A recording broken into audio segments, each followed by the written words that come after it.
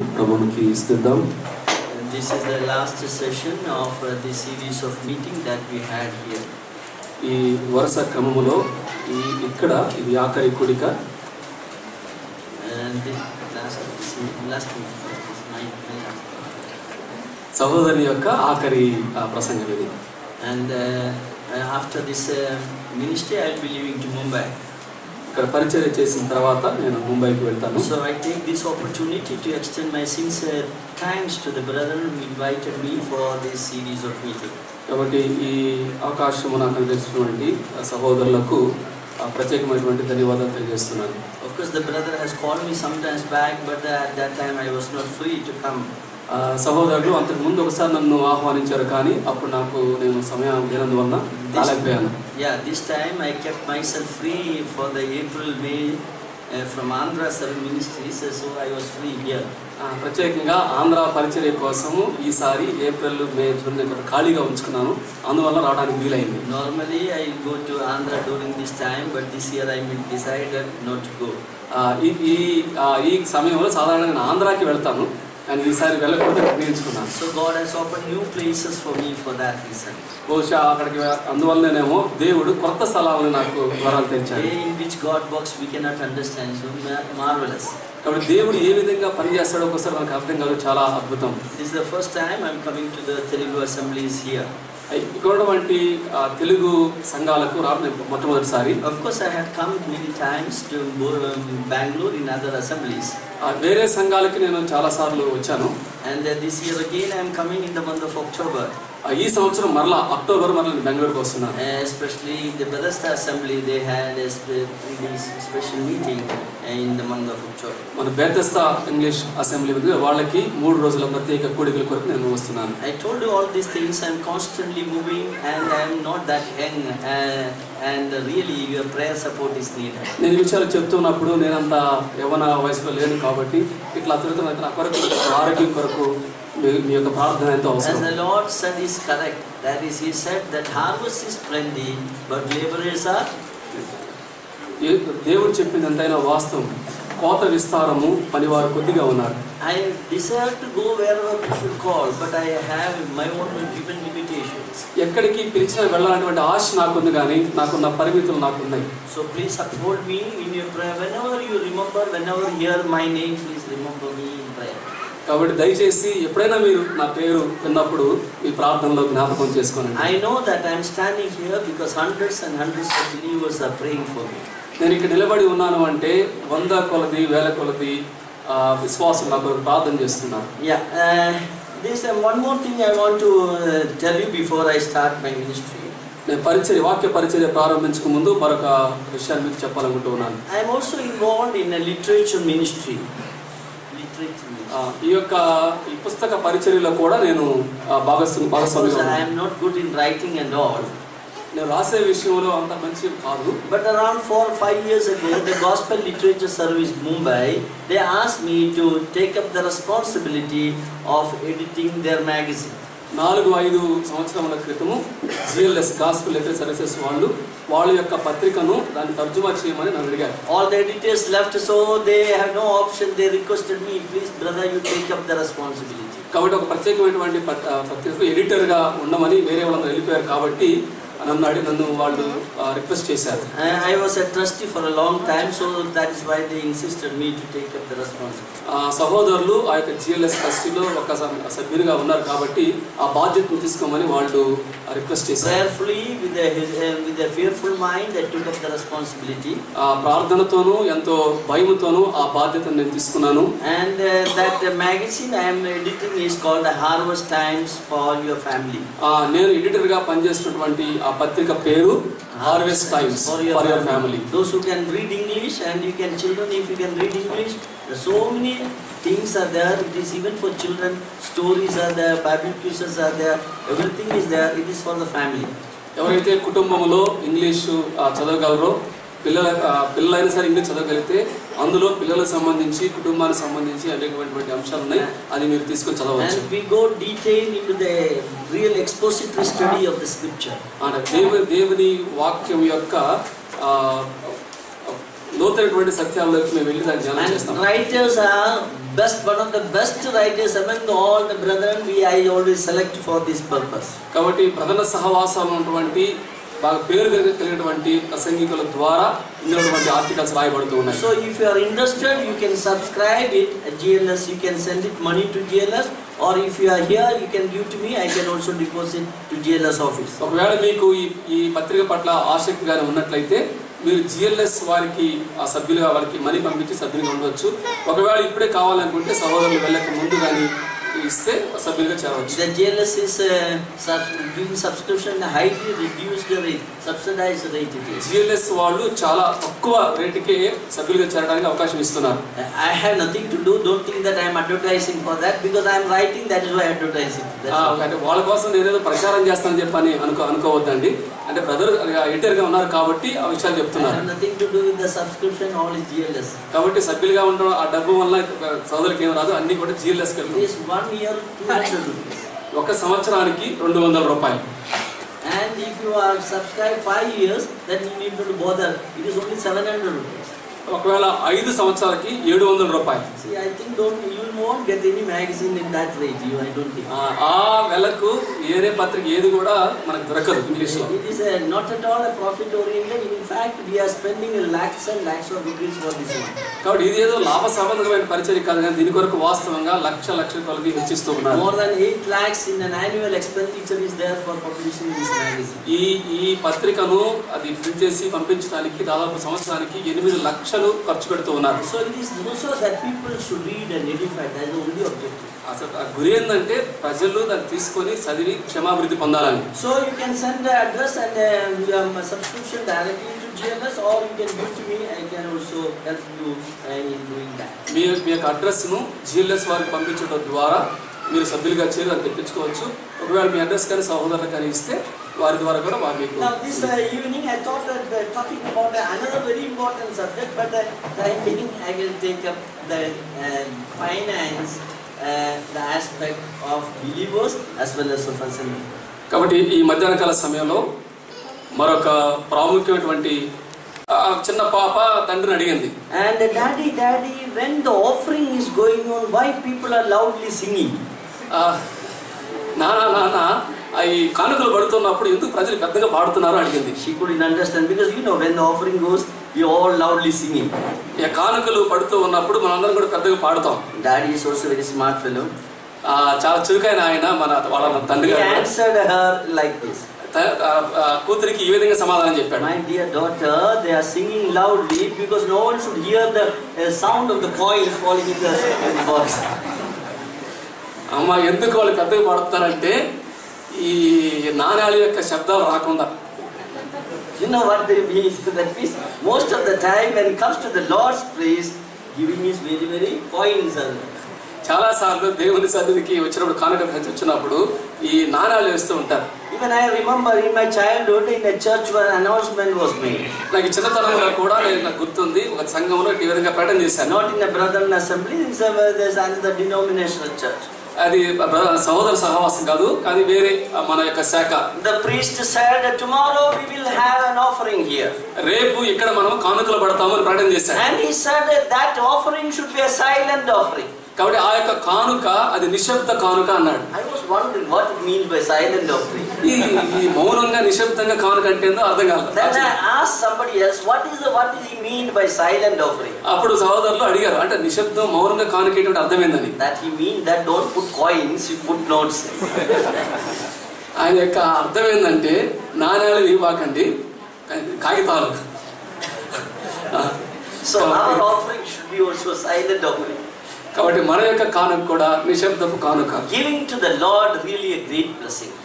దేవునికి ఇచ్చుట అనేది నిజంగా చాలా ఆశీర్వాదం. Now in the New Testament as well as in the Old Testament, lot of things are mentioned about giving to the Lord. పాత నిబంధనలోను కొత్త నిబంధనలోను దేవునికి ఇచ్చుట విషయంలో అనేక విషయాలు చెప్పబడ్డాయి. We will read some instruction by Paul regarding giving for the Lord. పౌలు గారి ద్వారా పౌలు చెప్పినటువంటి కొన్ని నియమాలు మనం చూస్తాం ఇచ్చుట విషయంలో. First we will consider how we should give to the Lord. మొదట మనం ఏ విధంగా ఇవ్వాలి. Secondly, we will consider how that money collected by the assembly has to be administered, how it should be used. రెండవది ఆ సమకూర్చినటువంటి ధనాన్ని కానుకను అది ఏ విధంగా ఖర్చు చేయాలి ఆ విషయం కూడా మనం ఆలోచన చేస్తాం. Here is an instruction from Paul regarding the collection in the assembly. సంఘములో కానుకను ఏ విధంగా సమకూర్చాలో ఒక హెచ్చరిక అపోస్తలుడైన పౌలు గారు చెప్పారు. 1 Corinthians chapter 16 కొరింథీ రాసినటువంటి మొదటి పత్రిక 16వ అధ్యాయము and verse 1 to 4 we will read. 16వ అధ్యాయము 1 నుండి 4వ వచనం వరకు. పరిశుద్ధుల కొరకైన కానుక విషయం అయితే నేను గలతీయ సంఘములకు నియమించిన ప్రకారం మీరును చేయుడి. నేను వచ్చినప్పుడు చందా పోగు చేయకుండా ప్రతి ఆదివారమున మీలో ప్రతివాడును తాను వర్ధిల్లుల కొలది తన యొద్ద కొంత సొమ్ము నిలువ చేయవలని. నేను వచ్చినప్పుడు మీరెవరిని యోగ్యులను ఎంచి పత్రికలతో వారి చేత మీ ఉపకార ద్రవ్యమును యెరూషలేమునకు పంపుదును. నేను కూడా వెళ్ళుట యుక్తమైన ఎడల వారు నాతో కూడా వత్తురు. They shall go with me. వారు నాతో కూడా వత్తురు. Now you know the giving to the Lord is a blessed experience. దేవునికి ఇవ్వట అనేది ఆశీర్వాదకరమైనటువంటి అనుభవం. Many times the God's people are very stingy in the case of giving to the Lord. దేవునికి ఇచ్చే విషయంలో చాలా మంది చాలా కష్టంగా భావిస్తూ ఉంటారు. They are not very much liberal in giving to the Lord. ఇచ్చే విషయంలో అంత స్వేచ్ఛగా ఇవ్వరు.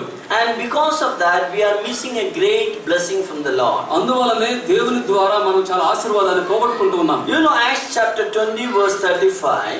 అపోస్తలుల కార్యము 21వ అధ్యాయము 30వ వచనములో and one word is quoted by Paul which was not recorded in the Gospels, a word which is uttered by Lord Jesus Christ. అపోస్తలుడైన పౌలు ఒక వచనాన్ని చెప్పాడు. అది సువార్తలో రాయబడలేదు కానీ ప్రభు చెప్పినట్టుగా అపోస్తలుల కార్యములో చెప్పాడు. It is the words of the Lord, but there is no record about that in the Gospels. అది ప్రభు యొక్క మాటలు కానీ సువార్తల్లో ఆ మాటలు లేవు. And it is said that it is more blessed to give than to receive. ఇచ్చుట పుచ్చుకొనుట కంటే ఇచ్చుట ధన్యము అనే మాట చెప్పాడు. Acts chapter 20 verse 35. అపోస్తలుల కార్యములు 20వ అధ్యాయం 35వ వచనం. So please note down, that's a beautiful verse. It is better to give than to receive. చాలా మంచి వచనము, దాన్ని గుర్తుంచుకోనండి. పుచ్చుకొనుట కంటే ఇచ్చుట ధన్యము. You know that Old Testament there are a lot of laws were there that we should give to the Lord. పాత నిబంధన కాలంలో చాలా ఆజ్ఞలు ఉన్నాయి ప్రభు మనకి ఇవ్వాలి అనేటువంటి చెప్పి. You should honor your God with the substances or the material things. కాబట్టి నీవు నీ కలిగిన వాటితో నీ దేవుని ఘనపరచాలి అనే మాటలు ఉన్నాయి. And it is also instructed that you should not come to the house of God empty handed. కాబట్టి ఒట్టి చేతులతో దేవుని సన్నిధిలో కనపడకూడదు అనే మాటలు ఉన్నాయి. And the Lord is instructed to the people of Israel that you should give the first fruits of everything that you have. కాబట్టి దేవుడు ఇశ్రాయేలు ప్రజలకు ఏమని ఆజ్ఞ చెప్పాడంటే ప్రథమ ఫలములు నువ్వు దేవునికి ఇవ్వాలి. The first fruit belongs to the Lord. ప్రథమ ఫలము దేవునికి చెందినది. That's very very important. చాలా ప్రాముఖ్యమైనది. Who is he? ఆయన ఎవరు? He is our Lord. ఆయన మన ప్రభువు. He is our king. ఆయన మన రాజు. So the best thing we should give to him. శ్రేష్టమైనవి మనం ఆయనకి ఇవ్వాలి. We feel that all expenditure is over. The last which is remaining left over we want to give to the Lord. మనం ఏమనుకుంటామంటే ఖర్చులన్నీ అయిపోయిన తర్వాత చివరికి ఏదైనా మిగిలి ఉంటే అది దేవునికి ఇవ్వాలనుకుంటాం. God doesn't want your leftover. మీ మిగిలిపోయిన దేవునికి అవసరం లేదు. God wants your first fruit. మీ యొక్క ప్రాధాన్యమైన మొట్టమొదటి దేవునికి కావాలి. The best thing you should give to him. శ్రేష్టమైనవి దేవునికి ఇవ్వాలి. You know about Elijah, he was going and he went to Sarepta the widow there. ఏలియా గురించి మీకు కొంత అవగాహన ఉంది. ఆయన వెళ్తూ సారెపత విధవరాలు దగ్గరికి వెళ్తాడు. And he said, give me little water. ఆయన ఏమనంటే కొంచెం నాకు నీళ్ళు ఇవ్వమన్నాడు. She thought this man will go and give some water to him. కాబట్టి ఆమె ఏమనుకుందా అంటే వెళ్ళి ఏదో కొంచెం నీళ్ళు ఇద్దాం అనుకుంది. And that widow then immediately Elijah said, just stop, sir. Just give me something to eat also. అప్పుడు ఏలియా ఏమనంటే ఆగు తినడానికి ఏమైనా నాకు పెట్టని చెప్పి అన్నాడు. He said, what is that? Nothing is there, only little meal is there, flour is there, and a little oil is there. ఆమె చెప్పిందంటే తినడానికి ఏమీ లేదు, కొంత నూనె, కొంచెం గోధుమ పిండి మాత్రం చెప్పింది. Yeah, I want to make a bread and to give to my son and myself, and then we are waiting to die. That's all. కాబట్టి నేను ఏదో చిన్న రొట్టె చేసి నేను నా కుమారుడు తిని మేము చచ్చిపోతాం అని అనుకుంటున్నామే. What Elijah said? ఇప్పుడు ఏలియా ఏం చెప్పాడు? You bring one first thing you do that you bring a little bread for అప్పుడు ఏలి ఏం చెప్పాడంటే, నువ్వు ఆ మొదటి అప్పం ఆ చిన్నది తీసుకొచ్చి నాకేమని చెప్పాడు. She was wondering, I have only little bit and me and my son is about to do, and this man is asking that he wants the bread. ఆమె ఆశ్చర్యపోతుంది, నాకు నా కుమారునికి ఏదో చిన్న ఉంటుందని చెప్తే ఈ మనుషుడు ఎందుకు అదే తీసుకురామని చెప్తున్నాడు. So she prepared a little cake first to Elijah the prophet. ఆమె మొట్టమొదటి చిన్న అప్పం చిన్నది చేసింది. What happened? ఏం జరిగింది? You know the blessing, isn't it? ఆ ఆశీర్వాదం మీద మీకు throughout the famine there was no scarcity for oil, no scarcity for her milk. కాబట్టి ఆ కరువు కాలం అంతట్లో కూడా ఆ ఇంట్లో నూనె తగ్గలేదు, పిండి కూడా తగ్గలేదు. Give first to the Lord. మొట్టమొదట ప్రభువుకి ఇవ్వండి. This is a very important biblical principle. ఇది బైబిల్లో చాలా ప్రాముఖ్యమైనటువంటి సూత్రం. Don't think that you should give the last thing. No, you should give the first to the Lord. ఏదో చివరి ఇవ్వచ్చు అనుకోబాకండి, మొట్టమొదటి ప్రభువుకి ఇవ్వాలి. And the 2 Corinthians chapter 8, కొరింథీ రాసినటువంటి 2వ పత్రిక 8వ అధ్యాయంలో, and you read 8 as well as chapter 9. 8వ అధ్యాయం 9వ అధ్యాయం మనం These two chapters are speaking about how to give for the Lord. ఈ 2 అధ్యాయాలలో ప్రభువు మనం ఏ విధంగా ఇవ్వాలి అని రాయబడింది. 2 Corinthians chapter 8 verse 1 we will read. కొరింథీ రాసినటువంటి 2వ పత్రిక 8వ అధ్యాయము 1వ వచనం. సహోదరులారా, మాసిదోనియా సంఘములకు అనుగ్రహింపబడి ఉన్న దేవుని కృపను గురించి మీకు తెలియజేయుచున్నాను. Verse 2 also. 2వ వచనం. ఎలాగనగా వారు బహుశ్రమల వలన పరీక్షింపబడగా అత్యధికముగా సంతోషించిరి, మరియు వారు నిరుపేదలైనను వారి దాతృత్వం బహు విస్తరించను. See, Paul is talking about the Macedonian churches. ఇక్కడ అపోస్తలుడైన పౌలు మాసిదోనియా సంఘము గురించి మాట్లాడుతున్నాడు. And he says the grace of God bestowed upon the churches of Macedonia. Macedonia సంఘములకు అనుగ్రహింపబడినటువంటి దేవుని కృపను గురించి మాట్లాడుతున్నాడు. What they have done? వారు ఏం చేశారు? In the midst of the extreme poverty, బహు శ్రమల వలన నిరుపేదలైనను, and they were willing to give for the Lord. వారు దేవునికి ఇవ్వడానికి దాతృత్వం కలిగి ఉండడానికి ఇష్టపడ్డారు. Not that they were giving to the Lord in their abundance. ఏదో వాళ్ళ సమృద్ధిలో నుండి దేవునికి ఇవ్వడం కాదు. See, the word which is used by Paul is that their deep poverty abound unto the riches of their liberality. అక్కడ మనం ఏం చూస్తామంటే, వారు నిరుపేదలైనను వారి దాతృత్వము బహుగా విస్తరించారు. The Macedonian churches were not rich. Macedonia సంఘాలు ఐశ్వర్యమైన సంఘాలు కాదు. They were extremely poor people. వారు చాలా నిరుపేదలు. In the midst of the extreme poverty, they gave to the Lord. ఆ నిరుపేద ఆ పరిస్థితుల్లోనే వారు దేవునికి ఇవ్వడానికి ఇష్టపడ్డారు. In our language, we can say the Macedonian believers are BPL people.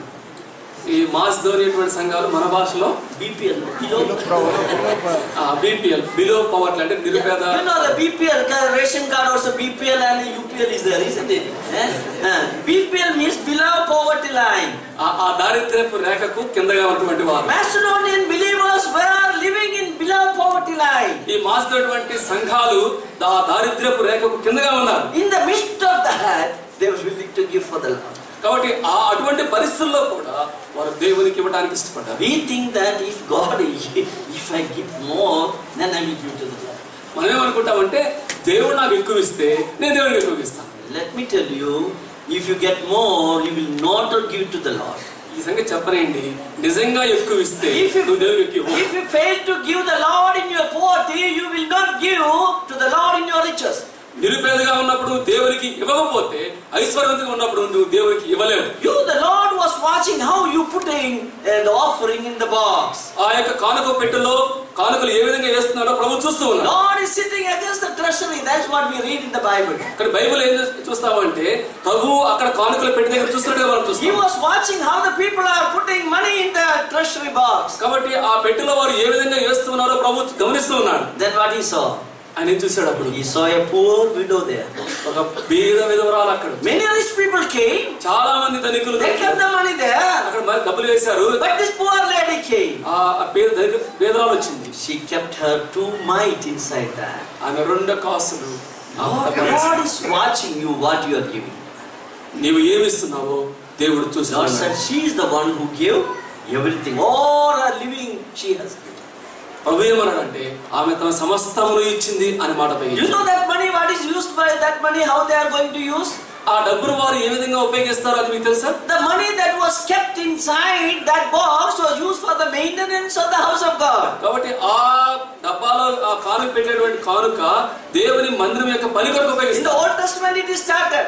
పాత నిబంధన కాలంలో ప్రారంభమైంది. So this money is used for the maintenance, those who are working, those who are laboring for the house of God. దేవుని మందిరం కొరకు ఎవరైతే పని చేస్తున్నారో కష్టపడుతూ ఉన్నారో ఈ యొక్క అవసరాల కొరకు మందిరం యొక్క అవసరాల కొరకు God is really watching how much we give to the Lord. దేవుడు నిజంగా మనం దేవునికి ఎంత ఇస్తున్నాము అనేది గమనిస్తూ ఉన్నాడు. So we should understand, Paul says that giving to the Lord is a grace. ఇక్కడ అపోస్తలుడైన పౌలు ఏమంటాడంటే ఇచ్చుట అనేది దేవుని యొక్క కృప. Grace of God bestowed upon the churches of Macedonia. Macedonia సంఘములకు అనుగ్రహింపబడిన దేవుని కృప అన్నాడు. Some are very liberal in giving. కొంతమంది ఇచ్చే విషయంలో చాలా ఉదారంగా ఉంటారు. More they give, actually more God blesses them. ఎక్కువగా ఇచ్చే కొలది ఎక్కువగా దేవుడు వారిని ఆశీర్వదిస్తాడు. Now the New Testament principle, we don't read the Old Testament principle of tithe. నూతన నిబంధన నియమాలు సూత్రాలలో పాత నిబంధనలో చెప్పినటువంటి దశమ భాగం అనే మాట మనం చూడం. We are giving to the Lord not because of a commandment. That was a compulsory commandment they had to give. మనము దేవునికి ఆజ్ఞ కాబట్టి మనం ఇవ్వం. పాత నిబంధనలో అది ఆజ్ఞ కాబట్టి వాళ్ళు తప్పనిసరిగా ఇచ్చారు. We are not based upon, our principle is not based upon the law. కాబట్టి మనం ఏదైతే చేస్తున్నామో అది ధర్మశాస్త్రాన్ని బట్టి కాదు. The tithe belongs to the Lord. That is what the Bible says. Bible ఏముందంటే దశమ భాగము దేవునిది అనే మాట ఉంది. But in the New Testament says that you should voluntarily give to the Lord. కాబట్టి నూతన నిబంధనలో నీవు స్వేచ్ఛగా ఇష్టపూర్వకంగా ఇవ్వాలనే మాటలు ఉన్నాయి. You read about that in 2 Corinthians chapter 9 verse 7 you read. 2 కొరింథీ 9వ అధ్యాయము 7వ వచనం. Every man సంగు కొనకయు బలవంతంగా కాకయు ప్రతి వాడును తన హృదయములో నిశ్చయించుకున్న ప్రకారం ఇవ్వలను. దేవుడు ఉత్సాహముగా ఇచ్చు వారిని ప్రేమించును. Every man according as his purpose in his heart. You have voluntary what you decided, you give to the Lord. ప్రతి వాడును తన హృదయములో నిశ్చయించిన కొలది నీవేం నిశ్చయించుకున్నావో అది నువ్వు ప్రభువుకి. God gives you a burden how much to give. నీ హృదయంలో దేవుడు ఇస్తాడు ఎంత ఇవ్వాలో. No compulsion, there is no commandment for that. ఇది ఒత్తిడి ఏమీ లేదు, ఆజ్ఞ ఏమీ లేదు. You can give more than the tithe. There is no restriction for that. నువ్వు దశమ కావకంటే ఇంకెక్కువ ఇవ్వచ్చు, అందులో ఏ పరిమితి లేదు. And not give grudgingly. ఏదో సణుగుతో ఇవ్వద్దు. And we see that cheerful giver, God loveth the cheerful giver. ఉత్సాహముగా ఇచ్చు వారిని దేవుడు ప్రేమిస్తాడు. So cheerfully give for the Lord. ఉత్సాహముగా దేవునికి ఇవ్వండి. Some people when they put the offering, sometimes one day I remember one brother, he by mistake instead of 100 rupees he put it the 2000 rupees note. కొంతమంది ఒక సహోదరుడు 100 రూపాయలు ఇవ్వాల్సిన బదులు పొరపాటున 2000 రూపాయలు కాగితం వేశాడు. After the meeting was so gloomy. ఆ మీటింగ్ అయిపోయిన తర్వాత చాలా నిరుత్సాహం కనబడుతున్నాడు. ఇది నిజంగా జరిగింది. He felt so uncomfortable. By mistake it happened, you know. అది చాలా అసౌకర్యంగా ఉన్నాడు. అరే పొరపాటు జరిగిపోయింది అన్నట్టు. Even if it is mistake, you should rejoice. At least it is God for the Lord He has given. ఒకవేళ పొరపాటు 2000 ఇచ్చినప్పుడు కూడా నిజంగా అతను సంతోషించాలి. So give to the Lord. ఉత్సాహంగా దేవునికి ఇవ్వండి.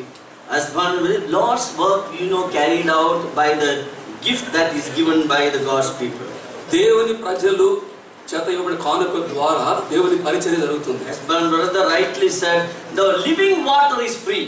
Gospel freely we preach. ఈ జీవజలము, ఈ సువార్త అనేది ఉచితం. So it is freely available to anyone. అది అందరికి కూడా ఉచితంగా ఉంది. So but the pipeline is costly.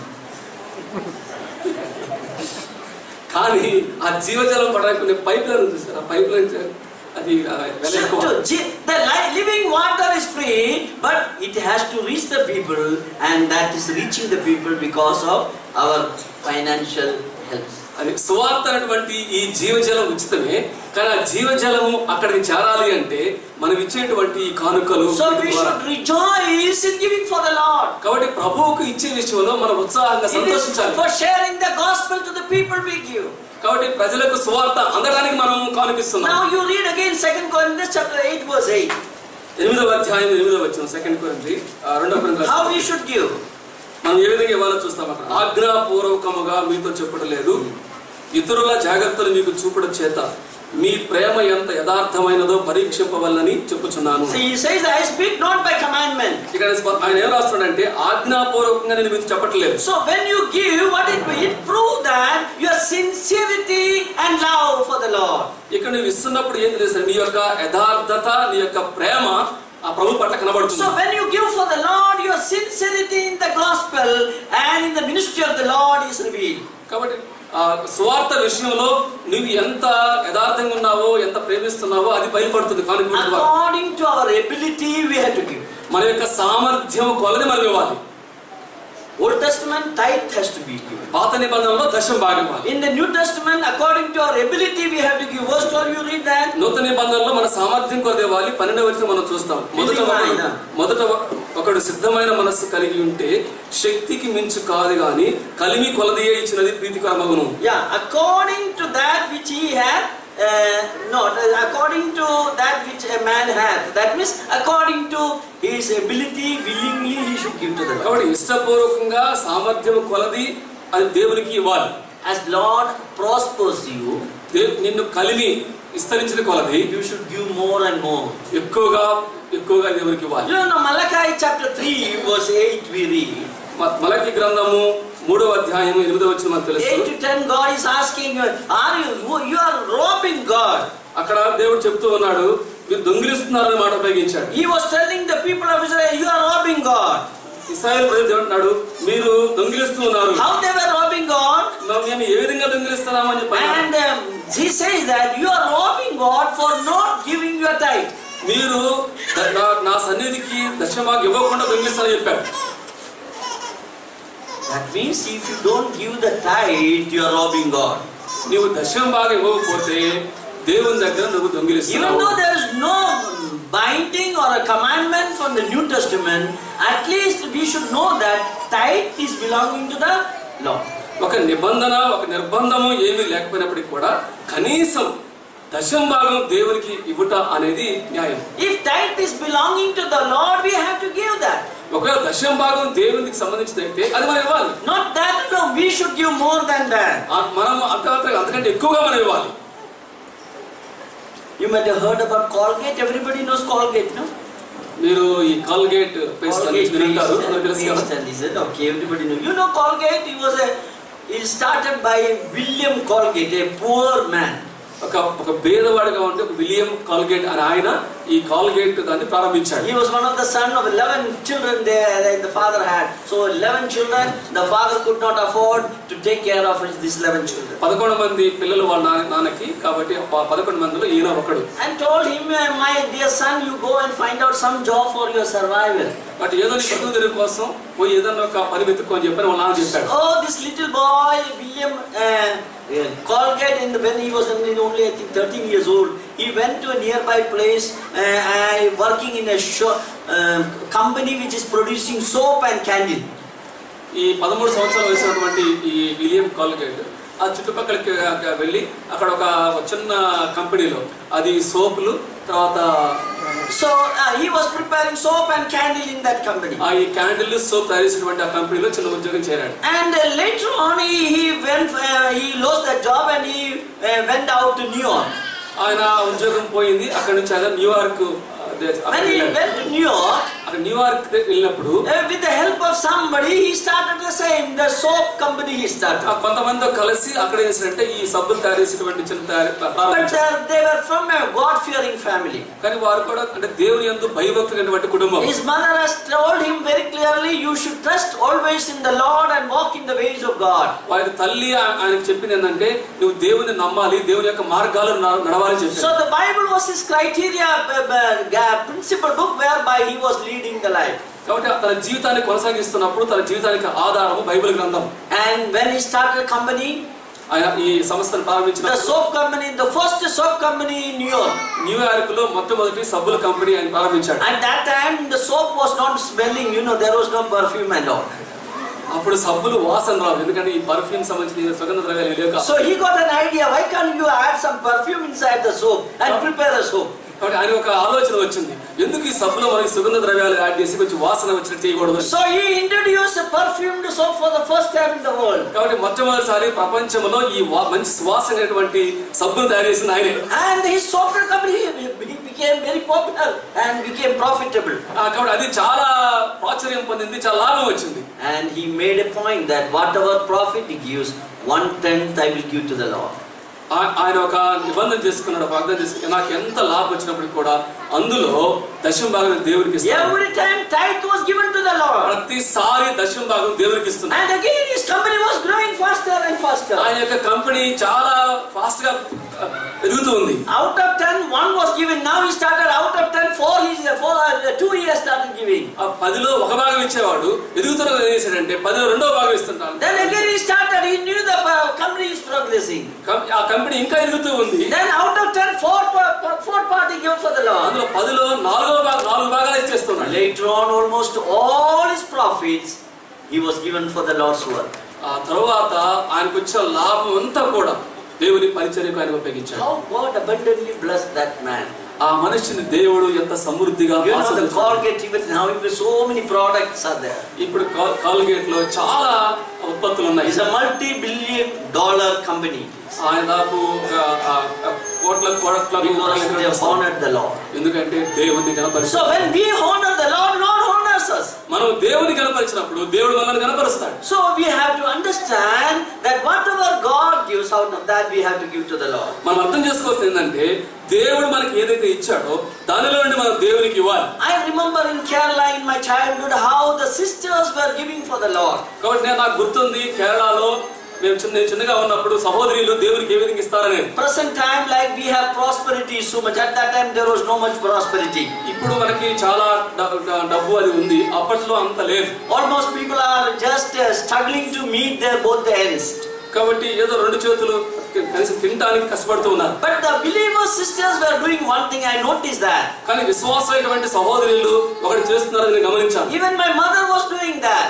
నా యొక్క తల్లిగారు కూడా ఆ పని చేస్తున్నారు. When they are going to put the rice, వాళ్ళు ఈ బియ్యం వేసేటప్పుడు to cook the rice, ఆహారం వండడానికి అన్నం వండడానికి బియ్యం they take one handful of rice, ఈ పిడికిలి బియ్యాన్ని తీసుకొని and they keep it in a box. ఒక డబ్బాలో వేస్తారు. And every day one handful. Every time when they cook, they keep it there. ప్రతి రోజు కూడా ఆ బియ్యంలో నుంచి ఒక పిడికిలి బియ్యం తీసుకొని ఆ డబ్బాలో వేస్తారు. I still remember how she was doing. ఆమె ఏ విధంగా చేస్తుందో నాకు ఇప్పుడు కూడా గుర్తుంది. And when that dabba, when that tin is full, she used to take it to the assembly, and it was given to the assembly for auction, or somebody will take it. కాబట్టి ఆ డబ్బా నిండినప్పుడు ఏం చేస్తుందంటే ఆ మందిరాన్ని తీసుకెళ్లి ఆ మందిరం యొక్క పనికి వేరే వాటికి ఉపయోగించారు. Really, that was a tremendous thing. I have seen that how God has blessed that families who are practicing that. కాబట్టి నేను అది నా కళ్ళారా చూశాను, ఎంతగా అద్భుతంగా దేవుడు ఆ కుటుంబాలను ఆస్వాదించడం. And it was useful for the Lord's work. అది దేవుని పనికి ఉపయోగపడింది. You know, so sisters, you can do something like that. సహోదరులారా మీరు ఆ పని చేయొచ్చు. When you are celebrating a birthday of your child, మీ యొక్క పిల్లవాడి యొక్క పుట్టినరోజు జరుపుకుంటున్నప్పుడు instead of lavishly spending, you spend. I don't have any objection. Whatever way you spend it, at least a portion of that you select it, mark it, and send it to a Lord's servant. మీరు ఇట్లా అనేకమైనటువంటి వ్యర్థమైనటువంటి వేరే ఆడంబరమైనటువంటి ఖర్చు చేసే కంటే కూడా ఒకరి మీద అది చేయొద్దు అంటలేదు, కానీ ఏదో ఒకరు ఎన్నుకొని ఒక సేవకుని ఎన్నుకొని కొంత వారికి కూడా పంపించడం మంచిది. Tell your son, today is your birthday. మీ కుమారుడికి చెప్పండి, అయ్యా ఈ రోజు నీ పుట్టినరోజు. So we are going to spend this much money which is used, supposed to be having for your birthday for the Lord's servant. ఇదిగో ఇంత డబ్బు ఈ రోజు నీ పుట్టినరోజు ఖర్చు చేయాలి, కానీ మనం దీన్ని దేవుని పని కొరకు ఉపయోగిద్దాం. So the children will also learn how to give for the Lord. కాబట్టి పిల్లలు కూడా నేర్చుకుంటారు దేవుని పనికి ఏ విధంగా ఇవ్వాలి అనేది. So we have to do that. మనం తప్పనిసరిగా పని చేయాలి. You read Luke's Gospel chapter 8 verse 3, what the sisters were doing. లూకాసు వార్త 8వ అధ్యాయం 3వ వచనం చూడండి, అక్కడ సహోదరులు ఏం చేస్తున్నారో. It is for sisters. Look at that. ఇది ప్రత్యేకంగా సహోదరుల కోసం మీరు ఒకసారి చూడండి. Luke's Gospel chapter 8 లూకాసు వార్త 8వ అధ్యాయము verse 3, 3వ వచనం.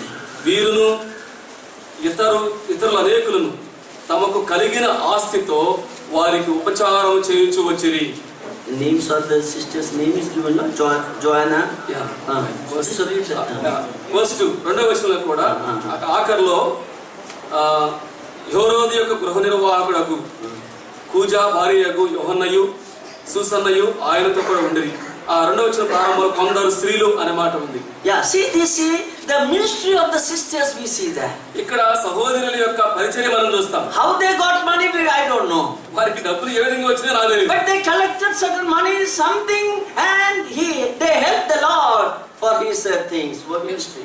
వారు కొంత ఆస్తిని కొంత సమకూర్చారు, అది పరిచర్య కోసం ఉపయోగించారు. So we have to do that. అది మనము చేయాలి. Now, when we give to the Lord, what happens? మనం దేవునికి ఇచ్చినప్పుడు ఏం జరుగుతుంది? 2 Corinthians chapter 8, you come there. What will happen? కొరింథీయుల రెండవ పత్రిక 8వ అధ్యాయానికి రండి. When we give to the Lord, మనం ప్రభువుకి ఇచ్చినప్పుడు there is an abundant joy comes in our heart. మన హృదయాల్లో సమృద్ధి అయినటువంటి సంతోషం ఉంటుంది. Yeah, verse 2 is read like this. రెండవ వచనం చూడండి, 8:2. ఎలాగనగా వారు బహుశ్రమల వలన పరీక్షింపబడగా అత్యధికముగా సంతోషించిరి. Yeah, we will get a tremendous joy for giving to the Lord. ప్రభువుకి ఇచ్చినప్పుడు మనకి అత్యధికమైనటువంటి సంతోషం ఉంటుంది. And not only that, అంత మాత్రమే కాదు, that will bring thanksgiving to the Lord. అది ప్రభువుకు కృతజ్ఞత తీసుకొస్తుంది. Yeah, look at that, 9 verse 7 to 8, 11 is it? 9వ అధ్యాయము 9వ అధ్యాయము 7 నుంచి చూడండి. Verse 11. 11వ వచనం. 7 to 11 it is.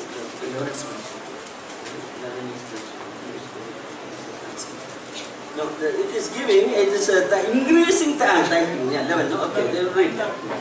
చూడండి 9వ అధ్యాయము 11వ వచనం. ఇట్టి ఔదార్యము వలన మా ద్వారా దేవునికి కృతజ్ఞతాస్తుతులు చెల్లింపబడును.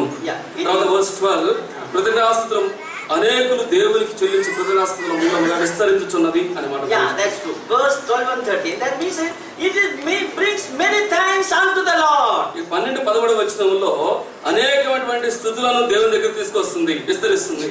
I remember recently we decided to send some gift to some people in the assembly, and I got a news about that. నాకు దగ్గరనే assembly మా సంఘం నుంచి వేరే సంఘానికి పంపించాలని చెప్పి నిర్ణయం తీసుకున్నాము. And I got a letter immediately from a brother. వేరే సహోదరుడి నుంచి నాకు ఒక పత్రిక వచ్చింది. He said that thank you very much brother for sending the gift. చాలా వందనాలు సహోదరుడా, మీరు మాకు ఇచ్చినందుకు. I was struggling and praying. I was not having money to give the fees of my daughter. మేము చాలా బాధపడుతూ ఉన్నాము, మా పిల్లల యొక్క fee కట్టకి. The last day of the fees, giving the fees, the date has come. ఈ fee కట్టాల్సినటువంటి ఆఖరి తేదీ వచ్చేసింది. And all of a sudden the gift from your assembly had come to me. కానీ హఠాత్తుగా మీ సంఘం నుంచి మాకు ఈవి వచ్చింది. I will really rejoice and we are giving thanks to the Lord. కాబట్టి మేము ఎంతగానో సంతోషించి ప్రభువును స్తుతించాం. See, there are so many thanks will arise to the presence of the Lord. కాబట్టి ఈ ఇచ్చడం ద్వారా అనేకమైనటువంటి స్తుతులు దేవుని సన్నిధిలో విస్తరిస్తూ ఉంటాయి. God uses our gift for the glory of God. మన యొక్క కానుకను దేవుడు తన మహిమార్థం ఉపయోగిస్తాడు. See in verse 13. 9వ అధ్యాయం 13వ వచనంలో రాయబడి ఉంది. For the God's glory and the glory of the gospel. దేవుని యొక్క మహిమ, సువార్త యొక్క మహిమ అన్న మాట ఉపయోగించాడు. Yeah, just to read that. ఎలాగనగా క్రీస్తు సువార్తను అంగీకరించమని ఒప్పుకొనుటయందు మీరు విధేయులైనందు చేతను వారి విషయమును అందరి విషయమును ఇంత ఔదార్యముగా ధర్మము చేసి నందు చేతను ఈ పరిచర్య మూలముగా మీ యోగ్యత కనబడినందున వారు దేవుని మహిమపరుచున్నారు. It brings thanks to the Lord. It brings glory to the Lord. అది ప్రభువుకు కృతజ్ఞతగా ఉంటుంది, ప్రభువునకు అది మహిమకరంగా ఉంటుంది. So as God has laid upon your heart what to give, you give it. దేవుడు మీ హృదయములో ఉంచిన కొలది ఏమైతే ఇవ్వాలనుకున్నారో అది ఇవ్వండి. Don't withhold what God has laid upon your heart. మీ హృదయంలో దేవుడు ఉంచాడో దాన్ని బిగబట్టవద్దు. God wonderfully uses that for the propagation of the gospel. సువార్త యొక్క విస్తరణ కొరకు అద్భుతంగా దేవుడు దాన్ని వాడుకుంటాడు. And there are some Lord servants, emergency, they are waiting for the Lord to get some help, financial help. చాలా మంది దేవుని సేవకులు ఉన్నారు, అనేకటువంటి అత్యవసరమైన అవసరం కోసం ఎదురు చూస్తూ ఉన్నారు. I remember still a story this incident, real incident it is. జరిగినటువంటి సంఘటన నాకు గుర్తుంది. We have in Kerala in my childhood there was a great popular preacher. He was an international preacher. His name is Mathews. Some of you might have heard about him. నా చిన్నతనంలో మా దగ్గర చాలా ప్రాచుర్యం పొందినటువంటి ఒక ప్రసంగికుడు ఉన్నారు. ఆయన పేరు Mathews. And he was a great composer of songs. We enjoy even now the songs which he has. ఆయన మంచిగా పాటలు స్వరకల్పన చేసేటువంటి వ్యక్తి. ఆయన పాటలు మనం చాలా ఆనందిస్తాం. In the beginning of his ministry, lot of financial problems were there. ఆయన పరిచర్య యొక్క ప్రారంభంలో చాలా ఆర్థిక సంబంధమైన ఇబ్బందులు ఎదుర్కొన్నాడు. Somebody has invited him for a meeting, for a convention. He has to speak there. ఎవరు కొంతమంది ఆయన్ను ఆహ్వానించారు. అక్కడ ఆయన మాట్లాడాలి ఆ సభకు. But when he counted his money, he was not having sufficient money to take the train ticket. కానీ ఆయన తనటువంటి ఒకసారి డబ్బులు చూసినప్పుడు కనీసం అంటే ఆ ట్రైన్ కి వెళ్ళే టికెట్ అంత కూడా లేవు. He has already promised that I am coming, but he has no money to go there. అక్కడ ముందే చెప్పేసాడు తప్పనిసరిగా వస్తానని, కానీ చూస్తే చేతిలో డబ్బులు లేవు. When he counted all the money, his money is sufficient to reach half the way of the meeting. కాబట్టి ఆయన చదివే డబ్బులు ఒకసారి లెక్క పెట్టుకున్నప్పుడు ఆ మీటింగ్ కి వెళ్ళే సగం దూరం ఆయన ప్రయాణం చేయొచ్చు. Anyhow, he said, I will go up to there where I have the money. That's all. ఆయన ఏమని నిర్ణయం తీసుకున్నాడంటే ఈ డబ్బులు నాకు ఎంతవరకు వస్తాయో ముందు అక్కడ వరకు నేను వెళ్తాను. So he took the ticket to go to the place, but he could go only half the way. కాబట్టి టికెట్ కొన్నాడు ఆ స్థలానికి వెళ్ళడానికి, కానీ ఆయన సగం దూరం మాత్రమే వెళ్ళగలిగాడు. He has to travel by the same train to the place where he has to go. అదే ట్రైన్ లో ఆయన వెళ్ళవలసిన గమ్యస్థానానికి ఆయన వెళ్ళవచ్చు. But he cannot go. He got down in the station. ఆయన వెళ్ళలేడు, ఎందుకంటే మధ్యలో దిగాలి. As he got down there, ఆ మధ్యలో దిగినప్పుడు he came to know another brother is coming there. He met him there on the platform. కానీ ఇంకొక సహోదరుడు కూడా వస్తున్నాడు. ఆ ప్లాట్ఫామ్ మీద వాళ్ళు కలుసుకున్నారు. That brother said, brother Mathews, I was thought of calling you and I want to meet you. ఆ సహోదరుడు ఏమన్నాడు, కలిసిన సహోదరుడు, ఓ Mathews గారు, నేను యాక్చువల్లీ మిమ్మల్ని కావాలనుకుంటున్నాను, మీకు ఫోన్ చేద్దాం ఒకటి అన్నాడు. I am very happy to meet you here. మిమ్మల్ని కలుసుకోవడం నాకు ఎంతో సంతోషం. Because I want to give a gift to you. That's what I was thinking about. నేను ఏం ఆలోచిస్తున్నానంటే మీకు ఏదైనా కొంచెం బహుమానం లేకపోతే ఈగ అనుకుంటున్నాను. This brother immediately gives some gift to the Mathews. కాబట్టి Mathews గారికి కొంత ఈగ ఆయన ఇచ్చాడు. He was so excited with that. దాంతో ఆయన చాలా ఆశ్చర్యపోయాడు. He ran to the ticket counter. పరిగెత్తుకుంటూ ఆ టికెట్ కౌంటర్ దగ్గరికి వెళ్ళాడు. And he took the remaining ticket and traveled in the same train. ఆ మిగిలిన ప్రయాణం కొరకు టికెట్ తీసుకొని అదే ట్రైన్ లో ఆయన ప్రయాణం చేసి వెళ్ళాడు. It brings glory to the Lord. అది ప్రభువుకు మహిమ తెస్తుంది. In his biography it is written, really speaking, it is a touching story. ఆయన జీవిత చరిత్రలో ఈ భాగాన్ని ఆయన రాశాడు. నిజంగా అది హృదయాలు కత్తుకుంటుంది. How God uses the gift that we give for his glory. ఏ విధంగా ప్రభు మనం ఇచ్చేటువంటి ఈ కానుకను తన మహిమ కొరకు ఉపయోగిస్తాడు. You may be giving a small amount. నువ్వు చాలా తక్కువ కొంచెం ఇవ్వచ్చు, but that God is using for his glory. కానీ దానినే దేవుడు తన మహిమ కొరకు ఉపయోగిస్తాడు. So we should give to the Lord. Lord will bless us. మనం ప్రభువుకి ఇస్తే ప్రభు దాన్ని ఆశీర్వదిస్తాడు. Now regarding the administration of this finance in the assembly, that's very important. కాబట్టి సంఘంలో ఈ కానుకలను ఈ డబ్బులను ఏ విధంగా దాన్ని మెయింటైన్ చేయాలి. I told you in the morning certain things. ఉదయకాల సమయంలో నేను కొన్ని విషయాలు చెప్పాను. I told you about the deacons. You see the work of the deacons.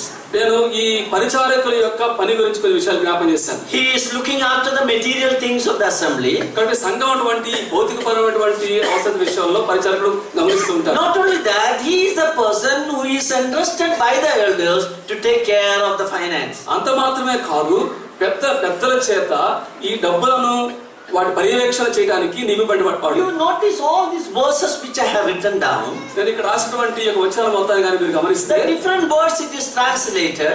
రకరకాల పదాలు తర్జుమా చేయబడ్డాయి. For example, in the case relief for the poor, that is the word diakon. Release, the word actually original word is diakonia.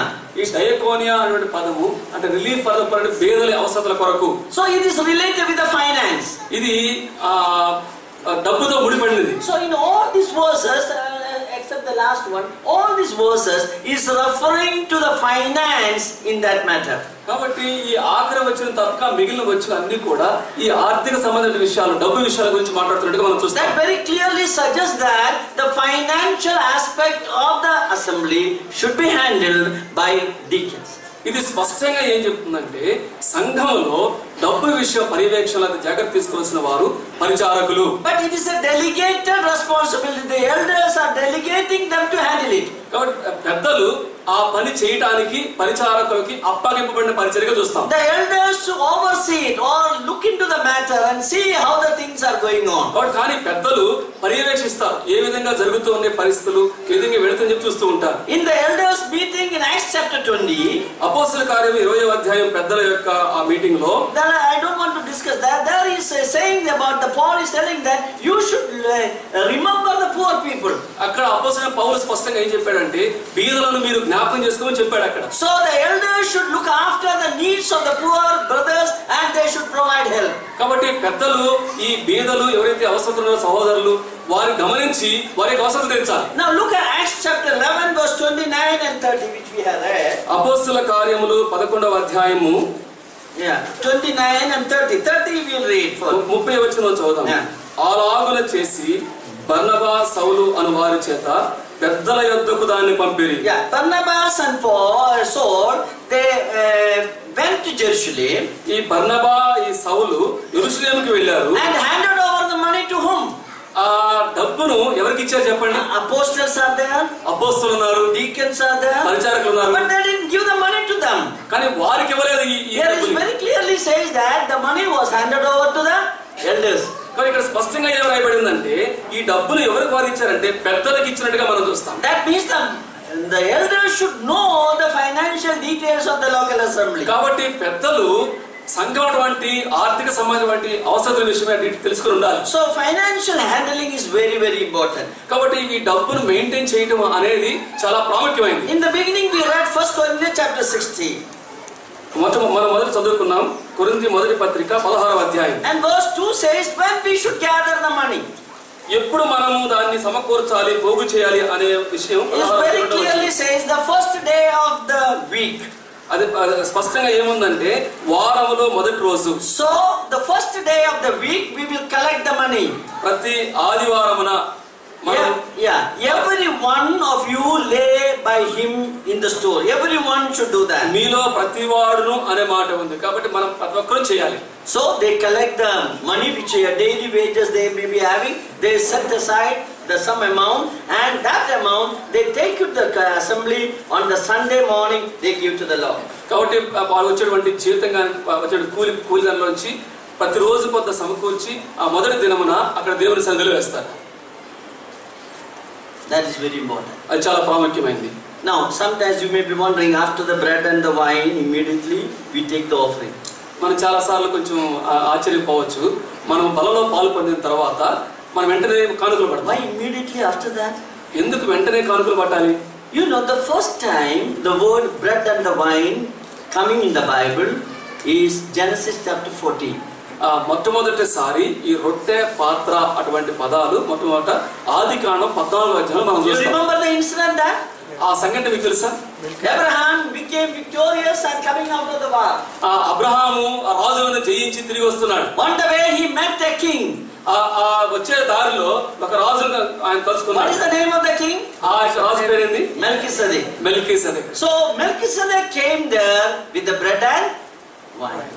మెల్కీసెదెకు అక్కడికి ఆ రొట్టె తర్వాత ద్రాక్షారసం తీసుకొచ్చాడు. Melchizedek is the type of our Lord Jesus Christ. ఈ మెల్కీసెదెకు యేసుక్రీస్తు ప్రభువారికి పోలికగా ఉంది. So the bread and the wine speaks about the same. That is about his incarnation.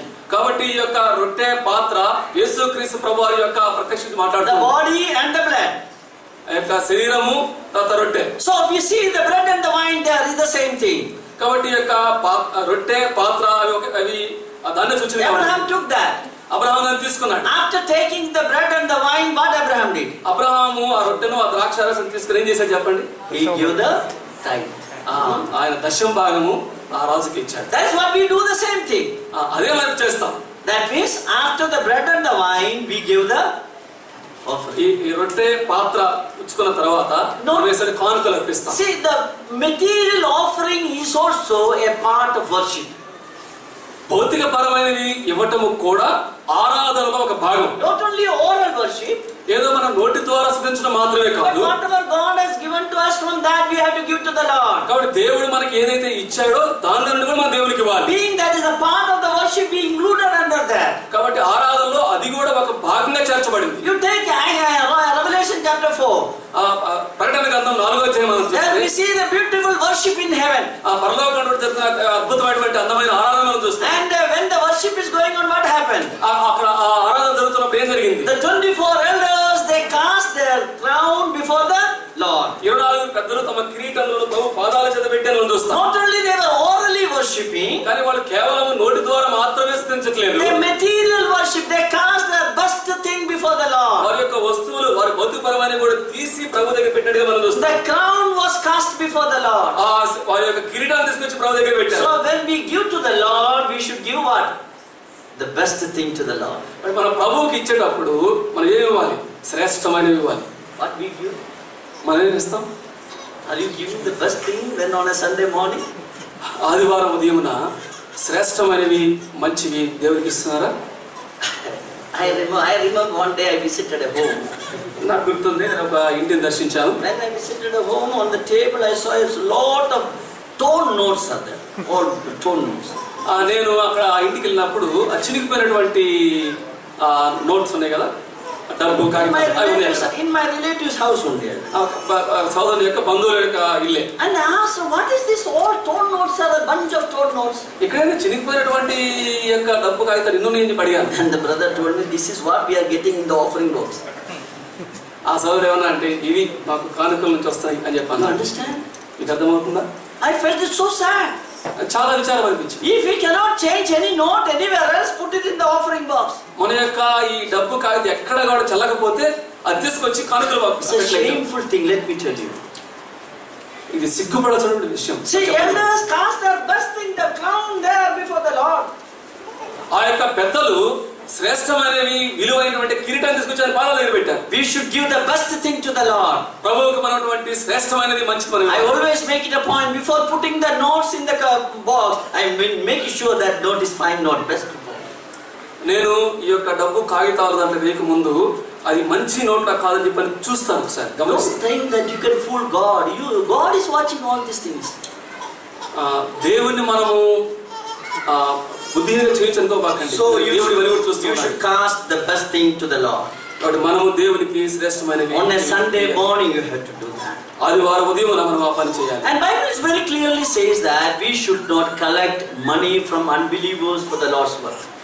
Bible స్పష్టంగా చెప్పేది ఏంటంటే దేవుని పని కొరకు అవిశ్వాసం దగ్గర నుంచి మనం పోగు చేయకూడదు. And in Deuteronomy chapter 23 verse 18 says that don't bring the money of a dog and a prostitute in the temple of God. ద్వితీయోపదేశకాండం 23 చూస్తాము అంటే దేవుని మందిరాన్ని పాడు చేసేటువంటి వారి దగ్గర నుంచి డబ్బులు తీసుకోవాలని మాట ఉంది. Dog and the prostitutes. కుక్కల దగ్గర నుంచి, వ్యభిచారుల దగ్గర నుంచి. The wrong way of money should not come in the house of God. తప్పుడు విధానంలో దేవుని మందిరంలోనికి డబ్బులు సమకూర్చకూడదు. When Judas threw the money, what they did is they said this money cannot be used for the God's work. ఇస్కరియోతు యూదా ఆ డబ్బులు 34 పారవేసినప్పుడు వాళ్ళు ఏమన్నారు, ఇది దేవుని పనికి ఉపయోగపడదు. They purchased a burial place for the strangers. కాబట్టి ఆ డబ్బుతో వాళ్ళు ఒక సమాధి కొన్నారు. Illegally earned money should not be given for the Lord. కాబట్టి అవినీతితో సంపాదించినటువంటి డబ్బును అది దేవునికి ఇవ్వకూడదు. And as I told you, this money handling should be very very careful. కాబట్టి ఈ డబ్బును పర్యవేక్షణ మెయింటైన్ చేయడం అనే విషయంలో చాలా జాగ్రత్తగా ఉండాలి. In the morning I told you, ఉదయం చెప్పాను, the money should be counted and it should be accounted by 2 people.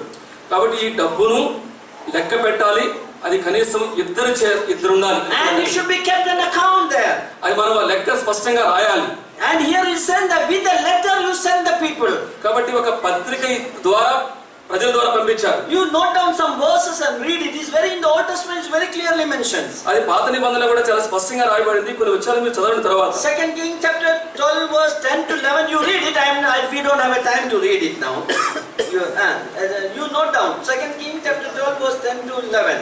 రాజుల 2వ గ్రంథం 12వ అధ్యాయం 10వ వచనం. Yeah, they were collecting the money for the work of the Lord and they kept the accounts. కాబట్టి దేవుని యొక్క మందిర పని కొరకు వాళ్ళ డబ్బులు సమకూర్చి వాళ్ళ లెక్కలు రాసినట్టు ఇక్కడ మనం చూస్తాం. Yeah, Ezra chapter 1. ఎజ్రా గ్రంథము 1వ అధ్యాయము 8 to 11 you look at that. 8వ వచనం నుండి 11వ వచనం మనం చూస్తే Every instrument, every counted. Even the knife was counted. అంటే దేవుని మందిరం యొక్క ఆ వస్తువులు, ప్రతి వస్తువు కూడా చివరికి ఆ ఖడ్గం, కత్తి ఉంది కదా, దాన్ని కూడా వాడు లెక్క రాసినట్టుగా మనం చూస్తాం. At least one verse we will read. Ezra chapter 8 verse 29 and 34. Ezra గ్రంథం ఒక్క వచనం మనం చదువుదాము. ఎజ్రా గ్రంథము మొదటి అధ్యాయము. Ezra chapter 8 verse 29 and 34. Ezra గ్రంథము మొదటి అధ్యాయము 29.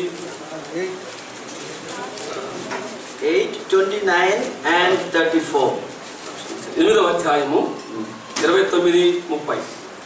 కాబట్టి మీరు యెరూషలేములో యెహోవా మందిరపు ఖజానా గదులలో యాజకుల యొక్కయు లేవీయుల యొక్కయు ఇశ్రాయేలు పెద్దల యొక్కయు ప్రధానులైన వారి ఎదుట వాటిని తూచి అప్పగించు వరకు వాటిని భద్రముగా ఉంచని వారితో చెప్పింది. కాబట్టి యాజకులను లేవీయులను వాటి ఎత్తు ఎంతో తెలుసుకొని యెరూషలేములో ఉన్న మన దేవుని మందిరమునకు కొనిపోటకై ఆ వెండి బంగారములను పాత్రలను తీసుకొని. Everything is so many items are mentioned there. ఆ పైన మనం చూస్తే చాలా వస్తువులు అక్కడ రాయబడ్డాయి. In verse 34 you read. 34వ వచనం చూడండి. సంఖ్య చొప్పునను ఎత్తు చొప్పునను అన్నిటినీ సరిచూచిన తరువాత వాటి ఎత్తు ఎంతైనది లెక్కలలో రాసిరి. Weight was written at that time. ఆ ఎత్తు అది కూడా రాశారు వాడు. They keep the count. వారి యొక్క లెక్కలు రాసినట్టుగా మనం చూస్తాం. The assembly account should be kept. సంఘం యొక్క లెక్క మనకు ఉండాలి. Let me tell you, sorry to say, many of the assembly they don't keep account at all. చెప్పడానికి చాలా విచారిస్తూ ఉన్నాను. చాలా సంఘాలలో కనీసం లెక్కలు కూడా రాయి. The money should be counted by at least 2 people. వచ్చేటువంటి ఆ కానుక కనీసం ఇద్దరు దాన్ని లెక్కించాలి. And the counted money should be signed by both the people. కాబట్టి ఆ ఇద్దరి చేత వారు సంతకం చేయాలి. This is what we do in our assembly. మా యొక్క స్థానిక సంఘంలో మేము చేస్తాం. That is the principle that Bible says. Bible చెప్పేటువంటి సూత్రం కూడా అదే. And immediately next day on a Monday we deposit that money in the account. కాబట్టి వెంటనే సోమవారం ఆ డబ్బును తీసుకెళ్లి మేము బ్యాంక్ లో నిల్వ చేస్తాం. So we are double confirming that the amount is the same. కాబట్టి మేము అంటే మరోసారి సరి తీసుకుంటాం, ఎందుకంటే సరైనది. We need to be faithful in handling the money. కాబట్టి డబ్బును ఈ మెయింటైన్ చేసే విషయంలో చాలా నమ్మకంగా ఉండాలి. Now this money should be used for what? ఈ డబ్బును దేని కొరకు ఉపయోగించాలి? I told you in the morning that this should not be taken away by so-called evangelists. కాబట్టి ఇది ఏదో సువార్థికుల కొరకు కాదు. Of course the elders will decide to give to them. There is no problem that they should be given. అది అవసరమైతే సువార్థికులకు ఇవ్వాల్సింది, అది తప్పేం లేదు. The part of this money should go to the evangelistic work and for the needs of the evangelists. కాబట్టి ఈ డబ్బులో కొంత భాగము సువార్థికులకు వారి అవసరం కొరకు ఇవ్వచ్చు. In the Bible it says the 3 ways which we can distribute this money. కాబట్టి ఈ డబ్బును ఏ విధంగా పంచాలి అనేది 3 రకాలుగా మనం చూస్తాం. Number 1, to poor saints we can give. మొట్టమొదటిది పరిశుద్ధుల అక్కర్ల కొరకు. Romans chapter 12 verse 13. రోమీయులకు రాసిన పత్రిక 12వ అధ్యాయము 13వ వచనం. You note down the verses, not reading it because we don't have a time. మనకి సమయం లేదు కాబట్టి చదవట్లేదు, మీరు దాన్ని చేస్తారు. Romans 12:13. రోమీయులకు రాసిన పత్రిక 12వ అధ్యాయం 13వ వచనం. Galatians chapter 2 verse 9 and 10. గలతీయులకు రాసిన పత్రిక 2వ అధ్యాయం 9, 10. There's the apostles told Paul that remember the poor people. అక్కడ అపోస్తలులు పౌలు గారికి ఏం చెప్పారంటే బీదలను జ్ఞాపకం చేసుకొని చెప్పారు. So we should meet the needs of the poor saints. కాబట్టి బీదలైనటువంటి పరిశుద్ధులు ఉన్నారు, వారిని మనం జ్ఞాపకం చేసుకోవాలి. Secondly, రెండవది, this money should be used for the needy widows. రెండవది అవసరతలో ఉన్నటువంటి విధవరాండ్ర కొరకు ఇది వాడబడాలి. Acts chapter 6 verse 1 to 6 you note down. అపోస్తల కార్యములు 6వ అధ్యాయము 1 నుంచి 6వ వచనం వరకు చూస్తే, and also 1 Timothy chapter 5 verse 4 to 16. Timothy రాసిన మొదటి పత్రిక 5వ అధ్యాయము 4 నుంచి 6 వరకు. And thirdly, మూడవది, this should be used for the service God's servants. మూడవది దేవుని సేవకుల కొరకు దీన్ని మనం those who are laboring in the vineyard, evangelists. ఆ యొక్క పొలంలో ఎవరైతే పని చేస్తున్నారో వారి కొరకు. And this should be used for the teachers. ఆ బోధకుల కొరకు. At least one verse with Galatians chapter 6 verse 6. ఆ గలతీ రాసిన పత్రిక 6వ అధ్యాయము 6వ వచనం మనం చదువుదాము. What is mentioned? అక్కడ రాయబడి చూడండి, వాక్యోపదేశం పొందువాడు ఉపదేశించు వానికి మంచి పదార్థములన్నిటిలో భాగమియ్యవలెను. You should give everything, good thing for all those who are teaching the God's word. ఎవరైతే వాక్యోపదేశం చేస్తున్నారో వారికి అన్నింటిలో మంచి పదార్థాలు ఇవ్వాలి. If God has blessed with a good job, దేవుడు మిమ్మల్ని మంచి ఉద్యోగం ద్వారా ఆశీర్వదిస్తే, and is the first salary you give to the Lord servant who is teaching you God's word. ఎవరైతే వాక్యోపదేశం మీకు మొట్టమొదటి సాలరీని ఎవరైతే వాక్యోపదేశం చేస్తున్నారో వారికి ఇవ్వాలి. Don't think that I am asking for me. Say I don't want. Lord has sufficiently blessed me. ఏదో నా కొరకు నేను అడుగుతాను అనుకోకండి, నా కొరకు కాదు. దేవుడు నన్ను ఆశీర్వదించాడు. Local assembly. ఇది స్థానిక సంఘం యొక్క అవసరం. Individually you can give what Lord gives to you. వ్యక్తిగతంగా దేవుడు మీకు ఏది ఇచ్చాడో దాన్ని మీరు దేవునికి ఇవ్వచ్చు. Whatever God gives you, suppose 1,000 rupees or 2,000 rupees, a part of the money you can give to the individual whom you feel needy. You can give to them. మీకు అటువంటి 1000-2000లో మీరు ఎవరికి నిర్ణయించుకున్నారో వ్యక్తిగతంగా మీరు వారిని ఇవ్వచ్చు. The remaining you can put it in the offering box. మిగిలింది తీసుకెళ్ళి కానుక ఎట్లా ఇవ్వచ్చు. So you can do like this. మీరు ఈ విధంగా చేయొచ్చు. So collectively you can give to the Lord, also as an assembly you can give to the Lord, also individual level also you can give to the Lord. వ్యక్తిగతంగా నువ్వు ప్రభుకి ఇవ్వచ్చు, లేక సమాజంగా సంఘంగా కూడా మీరు ప్రభు పనికి ఇవ్వచ్చు. Lastly, the money should be used for philanthropic purposes or maybe for social activities also. చివరిగా ఈ యొక్క డబ్బును మన యొక్క సామాజికటువంటి బయట సోషల్ వర్క్, సామాజిక అవసరాలు. Galatians chapter 6 verse 10 you read, there is mentioned. గలతీయులకు రాసిన పత్రిక 6వ అధ్యాయం 10వ వచనం. But we give to, we should help all, but especially to the household of faith. మనం బయట సామాజికంగా అందరికీ సహాయం చేయాలి. ప్రత్యేకంగా ఏమన్నాడంటే విశ్వాస గృహము అన్నాడు 10వ వచనం. There is nothing wrong in helping a poor person. పేదలకు సహాయం చేయడంలో ఏ తప్పు లేదు. Even assembly can do that. సంఘం కూడా ఆ పని చేయొచ్చు. But that is not our primary concern. It's very clearly that we should concern about the household of faith. కాబట్టి మన యొక్క ప్రాముఖ్యమైనటువంటి మన యొక్క భారం ఆసక్తి అది కాదు, కానీ విశ్వాస గృహములకు చెందిన వారికి మనం ముందు ప్రాధాన్యత ఇవ్వాలి. So we have to be very careful as the Lord's servants, especially we have to be very careful. ప్రత్యేకంగా దేవుని సేవకులుగా ఈ విషయాల్లో మనం చాలా జాగ్రత్తగా ఉండాలి. You know, in the Old Testament there was a man, he says that he is the God's servant. పాత నిబంధనలో ఒక మనిషి ఉన్నాడు, ఆయన దేవుని సేవకుడు అని చెప్పాడు. He was running after a chariot. ఒక గుర్రాల వెనక ఒక మనిషి ఆయన పరిగెడుతూ ఉన్నాడు. I don't know how he got an energy to run after a chariot. గుర్రాల వెనక పరిగెత్తడానికి అంత శక్తి ఎక్కడ వచ్చిందో నాకు అర్థం కావట్లేదు. The Elisha asked him to go and keep the road on the face of the son of the Shunammite who died, you know. Elisha ఆ షునేమి స్త్రీ ఎదురుందో ఆ దండం ఇచ్చి ఏమన్నాడంటే అక్కడ పోయి పెట్టామని చెప్పి అన్నాడు. At that time he was slowly going, he is not running. ఆ సమయంలో మాత్రం చిన్నగా వెళుతూ ఉన్నాడు. It was not mentioned that he was running. అక్కడ రాయబడలేదు, ఆయన పరిగెత్తాడని రాయబడలేదు. Whereas when they came the money, what happened? డబ్బు విషయం వచ్చినప్పటికీ ఏం జరిగింది? పరిగెడుతున్నాడు. All energy he got. అంత శక్తి అంతా కూడా తెచ్చుకున్నాడు. He went after Naaman. నయమాను వెనక ఏ విధంగా పరిగెత్తాడో మీకు తెలుసు. ఏం జరిగిందో మీకు తెలుసు. All the lies he was telling. అన్ని అబద్ధాలు చెప్తున్నాడు. All the wrong reports he was giving. తప్పుడు సమాచారం ఇస్తున్నాడు. There are some evangelists, they give wrong reports. చాలా సువార్తికులు ఉన్నారు, చాలా తప్పుడు సమాచారం ఇస్తుంటారు. There are 10 people saved there, 100 people saved there, I went there. They say all wrong reports to get the money. ఇక్కడ 10 మంది రక్షణ పడ్డారు, ఎక్కడ 100 మంది రక్షణ పడ్డారు, అన్ని తప్పుడు సమాచారం. ఎందుకంటే కేవలం this wrong report started at the time of Gehazi. ఈ తప్పుడు సమాచారం ఇవ్వడం అనేది గెహజీ కాలంలో ప్రారంభమైంది. To get money. ఎందుకు? డబ్బు కోసం. But he got it finally. చివరికంటే he got money. చివరికని ఏమొచ్చింది? డబ్బు వచ్చింది. Along with that, దాంతో పాటు ఏమొచ్చింది? కుష్ఠరోగం వచ్చింది. Not only to him, his children also. ఆయనకే కాదు, పిల్లలకు కూడా కుష్ఠరోగం.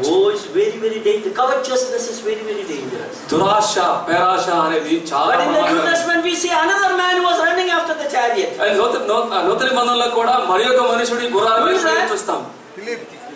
The evangelist Philip, isn't it? సువార్తికుడైన ఫిలిప్పు ఈ రథముల వెంట. He was running after finance minister. Yes or no? ఆర్థిక శాఖ మంత్రి వెనకాల. People thought he is going after the finance minister to get money, isn't it? ఆర్థిక శాఖ మంత్రి వెనకాల పరిగెడుతున్నారు డబ్బు కోసం. He was not running after money. ఆయన పరిగెడుతుంది డబ్బు కొరకు కాదు. He was going to share the gospel. He was running to win the soul. ఆయన పరిగెడుతుంది సువార్త కొరకు, ఆత్మల యొక్క రక్షణ కొరకు. He shared the gospel to that man. ఆ మనుషునికి సువార్త ప్రకటించాడు. He got saved. ఆయన రక్షింపబడ్డాడు. And he got baptized. బాప్తిసం తీసుకున్నాడు. After that he was waiting for Shaitan, you know. He's not there. Philip is not there. ఆ ఆర్థిక శాఖ మంత్రి ఆ షేకెన్ చూస్తే ఫిలిప్ అక్కడ లేడు. Normally in the Shaitan the people give money, isn't it? He was not waited for that. ఈ shake hand ఇచ్చినప్పుడే ప్రజలు డబ్బులు చేతులు పెడతారు, మీకు తెలుసా? దాని వరకు ఫిలిప్ ఎదురు చూడండి. See, very clearly Bible says that he has not collected any money from him. Bible స్పష్టంగా చెప్పేది ఏంటంటే అతని దగ్గర నుంచి ఫిలిప్ ఏ డబ్బు కూడా పోగు చేయలేదు. He ran after the finance minister not for money. ఆ ఆర్థిక శాఖ మంత్రి వెనక ఎందుకు వెళ్ళాడంటే డబ్బు కొరకు కాదు. He ran after him to win the soul. ఆయన మనుషులు వెనక ఎందుకు పరిగెత్తాడు అంటే The evangelist's primary duty is that. సువార్తికుని యొక్క ప్రాముఖ్యమైన పని అది. What happened because of that? His family. దానివల్ల ఆయన కుటుంబానికి What is mentioned about his family? ఆయన కుటుంబాన్ని గురించి ఏం రాయబడింది? How many daughters? ఎంతమంది కుమార్తెలు? 4 daughters. 4 కుమార్తెలు. And all are వాళ్ళందరూ కూడా prophetess, isn't it? ప్రవక్తలు. What a blessing! ఎటువంటి ఆశీర్వాదం. Somebody would have said that you have 4 daughters, you should have collected little more money, isn't it? To send 4 daughters in marriage very difficult, isn't it? ఎవరు చెప్పుకుంటారు నాకు 4 కుమార్తెలు ఉన్నారు. No. Philip the evangelist was faithful. కాదు. ఈ సువార్తికుడైనటువంటి ఈ Philip నమ్మకస్తుడిగా ఉన్నాడు. God has abundantly blessed him. ఆయన దేవుడు ఎంతగానో సమృద్ధిగా ఆశీర్వదించాడు. Look at that way we got. Covetousness is a sin. We should not be covetous. కాబట్టి ఈ దురాశ, పేరాశ అనేది చాలా ఘోరమైంది. So I feel this ministry will be effective in the assemblies, so that we should handle the God's money very carefully. కాబట్టి ఈ పరిచర్య సంఘాల్లో అది సరిగా ఉండాలి, తద్వారా దేవుని పని జరగాలి. If we practice the New Testament pattern assembly, we should practice this also. మనము నిజంగా నూతన నిబంధన సంఘ క్రమాన్ని మనం పాటించే వారమైతే ఈ విషయంలో కూడా మనము దాన్ని పాటించాలి. Last word, I think 5 more minutes, because there's some incidents that are coming in my mind. అంటే చివరిగా నేను ఒక 5 నిమిషాలు తీసుకుంటాను. కొన్ని సంఘటనలు గుర్తొస్తాయి. The money was taken by Judas. I told you in the morning. నేను అధికారులు చెప్పాను, ఇస్కరియోతు యూదా డబ్బు తీసుకున్నాడు. He was in the habit of taking money. ఆయన డబ్బు తీసుకున్నటువంటి అలవాటు ఆయనకు ఉంది. What happened? ఏం జరిగింది? Bible says his children became beggars in the streets. Bible ఎవరు రాయబడి ఉందంటే వారి యొక్క పిల్లలు వీధుల్లో అడుక్కునేవారు అయిపోయారు. Psalm 109 speaks about Judas. కీర్తనలు 109వ కీర్తనలో ఇస్కరియోతు యూదా గురించి రాయబడింది. There it is mentioned that his children became the beggars in the streets of Jerusalem. అక్కడ ఆయన పిల్లల గురించి రాయబడింది, యెరూషలేము వీధుల్లో వాళ్ళు అడుక్కునే వాళ్ళుగా భిక్ష పెట్టే వాళ్ళుగా రాయబడింది. I know many families, and let me tell you as a warning. ఒక హెచ్చరిక కింద ఈ మాటను చెప్పనివ్వండి. Those who have not handled the God's money faithfully, ఎవరైతే దేవుని యొక్క ధనాన్ని, డబ్బును నమ్మకంగా ఉపయోగించరో they were ruined. వారు నష్టపోయినట్టుగా మనం. I remember I was a young boy, I was of course college student, and then the elders told me, you take care of the assembly accounts. నేను యవనస్తుడిగా ఉన్నాను. అప్పుడు స్థానిక సంఘంలో పెద్దలు ఏం చెప్పారంటే ఈ డబ్బు విషయం జాగ్రత్త తీసుకుని చెప్పాను. Around 40-45 years ago it has happened. 40 సంవత్సరాల క్రితం. Around 40 years ago. 40 సంవత్సరాల క్రితం. So I was taking care of my village assembly, small assembly. నేను మా ఊర్లో చిన్న గ్రామంలో ఉన్నటువంటి స్థానిక సంఘాన్ని చూసుకుంటున్నాను. I noticed one thing. నేను ఒక విషయాన్ని గమనించాను. The brothers told me to do, that's why I was doing it. ఏ సహోదరులు చెప్పారు కాబట్టి నా పని చేస్తున్నాను. On a Sunday the collection was made. ఆదివారమున పోగు చేయబడింది. After the collection, పోగు చేయబడిన తర్వాత I found that some believers comes in the evening and tell me, brother, 10 rupees you give or 20 rupees. At that time 10-20 rupees only. Say give us a loan. సాయంకాలం వచ్చినప్పటికీ కొంతమంది సహోదరులు వచ్చి మాకు 10-20 రూపాయలు, అంటే ఆ రోజుల్లో 10 రూపాయలు ఎక్కువ. I was saying, boy, I cannot take a decision. వాళ్ళు లోన్ అడుగుతున్నారు. కానీ నేను అప్పుడు ఎవరు చిన్నవాడిని కాబట్టి ఆ నిర్ణయం నేను తీసుకోలేదు. So I asked the elders, what these people are coming and asking money? నేను అన్నాను, ఇది సహోదరులు వచ్చేసి వాళ్ళు డబ్బులు అడుగుతున్నారని అడిగాను. What I should do? నేనేం చేయాలి? They said, okay, you help brother, no problem. వాళ్ళు ఏమన్నారంటే నువ్వు సహాయం చేయ సహోదరుడు. So this brother, they said we will give it back and all this thing, they take money sometimes. వాళ్ళు మేము మళ్ళీ తిరిగిస్తామని చెప్పని ఏదో కొంత చిన్న తీసుకున్నారు. There are 2 families, they regularly was doing this one. 2 కుటుంబాలు ఉన్నాయి, వాళ్ళు ప్రతిసారి చేస్తున్నారు. And many of the time they never return the money. చాలా సార్లు, ఎక్కువ సార్లు వాళ్ళు మళ్ళీ తిరిగి వరకు. I did it because the elders told me to do that. నేను వారికి ఇచ్చాను, ఎందుకంటే పెద్దలు నాకు ఏమని చెప్పారు. Let me tell you now.